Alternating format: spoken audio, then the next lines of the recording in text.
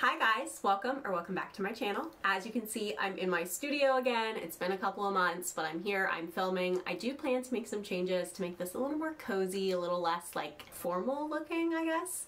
But I wanted to just go ahead and jump right into a very fun video. I'm gonna be showing you how I use the Palm Springs backpack as a diaper bag. So typically we use this as our diaper bag. I think it's just from Target. We had it on our registry. It's apparently Eddie Bauer. Couldn't have even told you that.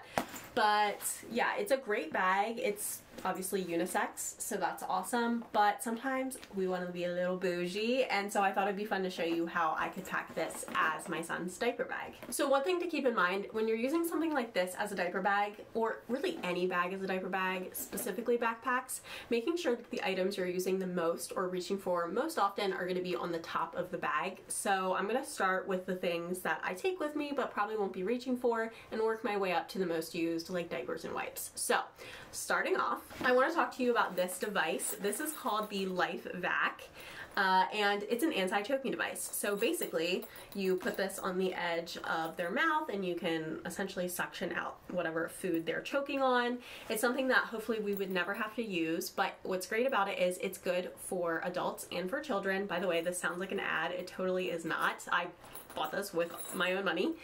And we have one in our house at all times. This is their to-go pack, and we just keep it with us, honestly, for peace of mind. It's something that hopefully we will never ever have to use, but I do believe on the website, if you order directly through them, if you are to ever have to use this, they will replace it for free, which is great because obviously no one ever wants to have to.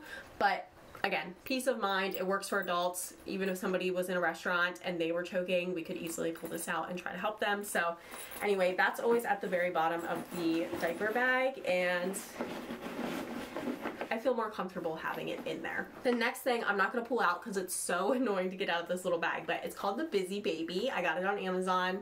Essentially, it's a silicone mat that suction cups to restaurant tables, and then you can put food on there, and then it has like all these random little things for the kids to play with, kind of just keep them distracted, keep their hands moving, make them content when sitting at a restaurant. It's honestly changed our lives when going to restaurants because it's just so easy. It keeps my son content, and yeah, we can put his food like directly on it, just as it's showing here, the little baby on the front, and then we don't have to worry about him eating like directly off the table or anything. So these are just two like extra essentials.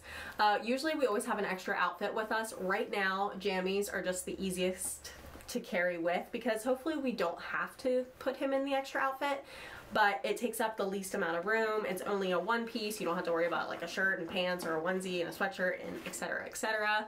But I also do keep an extra pair of socks, especially now that my son is walking. I feel like, you know, it doesn't take up a lot of room and you can never be too prepared. I'm gonna be honest, I watched a video, it might have even been a mom packing this as a diaper bag. I think it was from maybe 3 or 4 years ago. I do not remember who it was. I watched like a ton of these videos back to back like a year ago, and yeah, so if anybody knows who this was, please link their channel down below.